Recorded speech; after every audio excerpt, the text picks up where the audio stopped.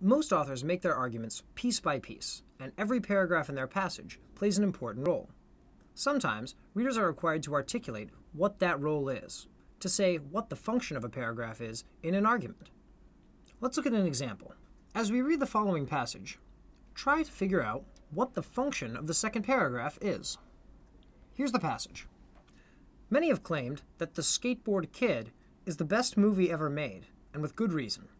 In it, Zach, the new kid, is picked on by bullies until he gets a magic skateboard that can wisecrack and even fly.